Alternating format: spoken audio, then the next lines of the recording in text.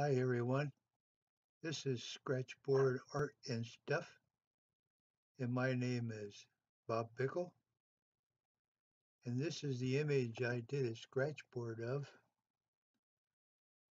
and I hope you enjoy the video.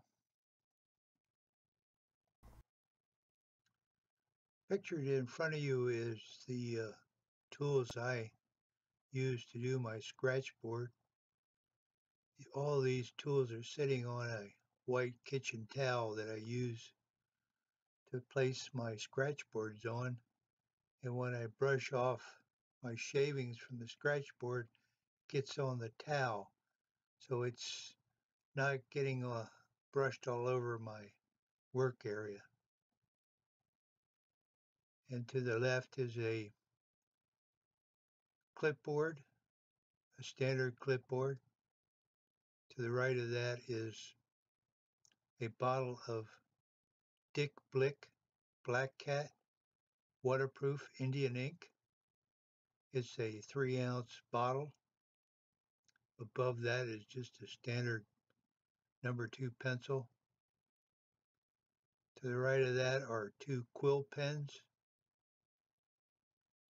And then my trusty facial brush. It's called Elf Total Face Brush. I use it to brush off the surface of my Scratchboard to get the shavings off. Next to that is 2 styluses I use to scratch the surface of the Scratchboard. First one is a wedge. It's ground flat on a 30-degree angle. The one sitting next to it is a point. That's just ground to a sharp point. To the right of that is a Copic multiliner Indian ink pen. These pens are refillable, and you can also get new felt tips for them. Next, what you see is my setup for transferring from an overlay to my Scratchboard. At the bottom you see my bridge that I bridge over the Scratchboard to do my scratching so I don't mar up the surface of the Scratchboard. You have the clipboard with a white transfer paper, and on top of that you see the overlay that I drew that I'm going to transfer from. And that red item you see is a seam ripper for sewing. This is the overlay and the transfer paper under it. With the Scratchboard, you can see I've already transferred onto the Scratchboard. I just used the seam ripper, transfer all my lines from our overlay to the Scratchboard. Once I transferred, I remove all these items and I start my Scratchboard. Now this is the beginning of my Scratchboard. I'm not going to do anything fancy, it's just going to be standard hatch and cross hatch. Later on in the video you'll see that I use some Indian ink to do his hair on his forehead. It's a lot easier to scratch the proper value underneath the hair and then go back with Indian ink and put the hair in. It's virtually impossible to scratch around all that hair. So I just put the background value in and then brush or use a quill pen to put the hair in. That's pretty much it. I hope you enjoy it.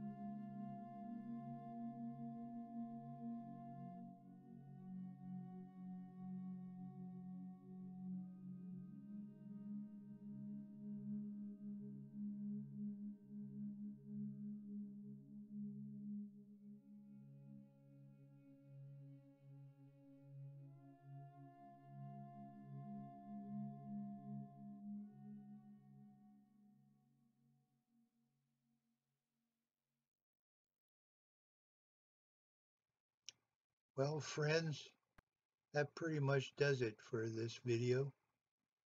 I sure hope you enjoyed it. And if you did, please consider subscribing. And if you liked it, please give me a like.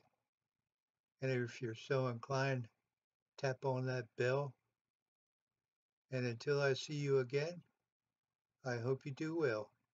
Take care now. Bye.